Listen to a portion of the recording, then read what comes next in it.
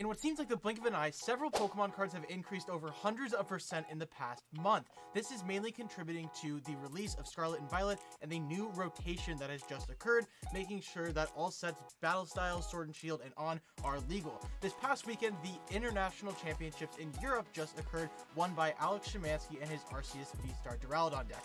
What does any of this mean? Why should you stay until the end of the video to win a booster box? And how can we make money from this as Pokemon business sellers? Well, in this video, we're going to get into everything. I'm going to go over the top 10 best-selling Pokemon cards right now on tcgplayer in the competitive Pokemon trading card game scene, and how we can kind of learn from all of this. So, without further ado, let's go ahead and set the scene for what's going to come. This past weekend, the Pokemon International Championships in Europe occurred, won by Alex Schemanske and his Arceus VStar Duraludon deck. If you don't know, the cards in the Pokemon decks are playable. Cards that you open from packs do get bought by players, and this can cause significant price increases to certain cards when decks do well that people weren't expecting.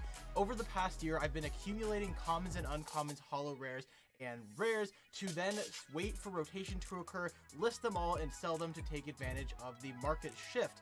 And we're seeing it play out. I took a risk and it's starting to work out. So without further ado, let's go ahead and jump into the top 10 best-selling cards right now. Number 10 is going to be Cresselia. Now, this is a holo rare that a month ago on March 17th was at a marketplace price on TCGplayer of 34 cents. Fast forward a month today after it got second place at the International Championships in Europe, and it is now sitting at $1.98, a 482% increase month over month. Absolutely incredible. It's played in the Gardevoir EX deck that is now able to be played from Scarlet and Violet. Gardevoir EX uses Psychic Energies to then use Zacian V and deal damage to the opponent's deck. The Kirlia in this deck is also something we're going to talk about that has increased significantly, and Kirlia is very similar to Zoroark GX from back in the day that had the ability to trade. So Gardevoir is now a huge deck. It was piloted by one of the best players in the world, Tord Reklev, and it ended up getting second place to Alex.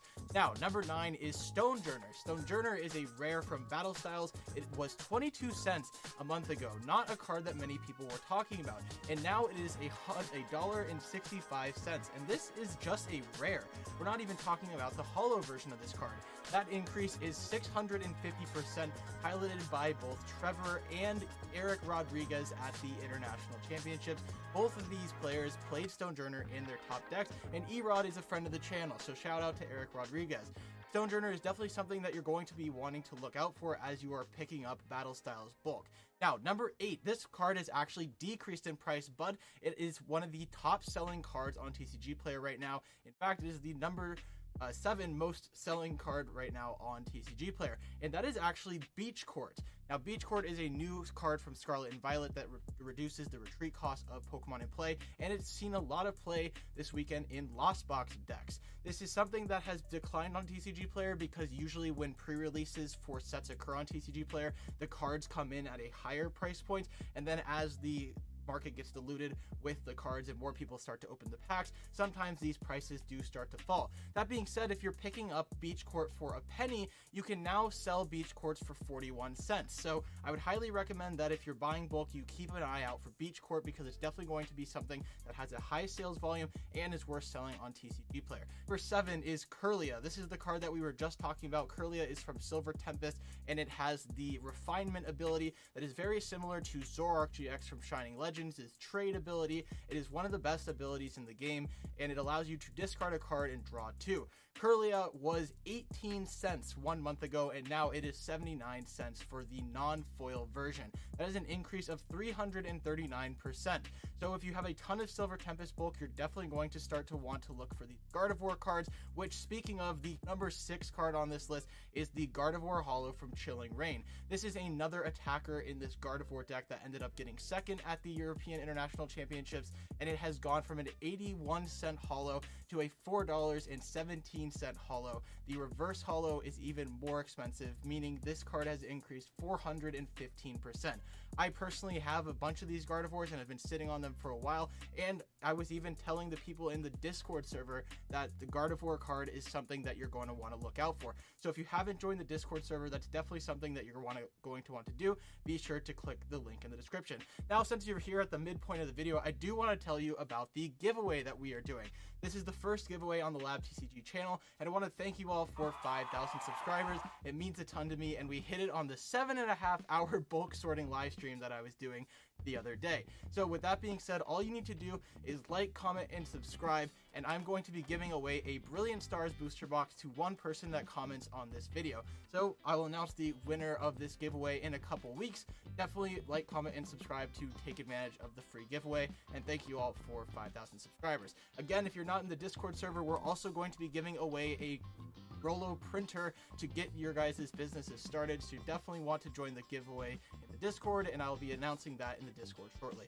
Alright, back to the video. The number 5 card that has increased a ton in price and is best selling on tcgplayer is Switch Cart. Now, Switch Cart's a little bit more boring compared to some of the other cards on the list. It's really good in a large variety of decks. It allows you to switch one of your Pokemon from the active position to the benched Pokemon and heal some damage in between. Now, Switch Cart has gone from 65 cents to $1.45. It's now up 126% month over month. It is in Astral Radiance and it is in Crown Zenith, but this card I'm specifically talking about is from Astral Radiance. So that's definitely a card that you're going to want to look out for. Now, number 4 on this list is Sableye. Sableye's been around for a little bit. It came out in Lost Origin. It's seen play in Lost Box and Giratina, and this weekend was no different. Lost Box was one of the most played decks at the European International Championships, and rightfully so. Sableye is up there at a market price of $4.15. A month ago, the card was $2.12. This is a 96% increase into this new price point. Sableye is definitely a card that is going to continue to see play, and it was one of the most hyped cards coming out of Japan when the rotation actually occurred. So if you're buying Holo Rare bulk, you're definitely going to want to keep an eye out on Sableye. Now, the number 3 card that is on this list is a card that I've had my eye on for a while, and I actually sold my Battle VIP Pass a little bit early. That card is Battle VIP Pass, as I just mentioned. Battle VIP Pass on the first turn of the game allows you to search your deck for 2 Pokemon and put them on your bench, and it is one of the best draw cards in the game to find Pokemon and start off the game early. Battle VIP Pass last month was $1.01, and it is now $2.43. Meaning it has increased 141% in 1 month. This was a card that I sold a bunch of at the $1 price point when it had gone up from a couple cents all the way up to $1. So I cashed out a little bit early on Battle VIP Pass, but the reverse holo is even more. And if you've been waiting for the time to sell, Battle VIP Pass, it's time to sell. Players need them, the tournaments are back, and rotation is in full swing. Now, the number 2 card, I'm hitting you with a little bit of a bait and switch here. This card, similarly to Beach Court, has actually fallen in price from release, but similarly, this card is something that you could be buying out of bulk. Additionally, this card also has been printed before, so it's something that has a lot more copies than Beach Court does, and that's actually going to be Nest Ball. Now, Nest Ball first came out in Sun and Moon base set way back a couple years ago, and if you guys have been in this business a while, you've probably heard about Nest Ball, because it's a card that got reprinted now that Scarlet and Violet base set is out, which caused the old copy of Nest Ball to go from a couple cents up to a couple dollars. The reverse holos were even hitting something like $5. The league promos were hitting something like $10. It was absolutely crazy how much Nest Balls were going for, and in this case, although the price has decreased from its original pre-order price, the card is down 16% 1 month ago when Scarlet and Violet wasn't officially released. That being said, the card is at $1.26 right now, so it is something that if you're picking up out of bulk collections, you're going to want to keep an eye out for. Now, we have 3 cards that I do want to hit on. This list was going over the best-selling cards on tcgplayer that were commons, uncommons, rares, and holos, but I do want to mention 3 ultra rares on this list for those of you that have been selling ultra rares in addition to bulk. That's going to be Raikou V, Lugia V-Star, and Regieleki VMAX. Now, there's tons of other ultra rares that are selling really well, but I wanted to kind of highlight these 3 because they've seen some pretty significant price increases and they've seen a ton of play in the competitive game. The Raikou V was played in the Vikavolt deck a couple months ago, and it really was just like a bulk ultra rare. It's slowly been increasing in price, but this weekend at European International Championships, Miraidon EX actually came onto this scene and got top 8 playing 2 copies of Raikou V. So the hype around Raikou V is definitely there, and some Lost Box decks also play Raikou V. Raikou went from $2.80 a month ago to $7.11, which is a 154% increase. So if you have Raikou Vs, you're definitely going to want to sell them.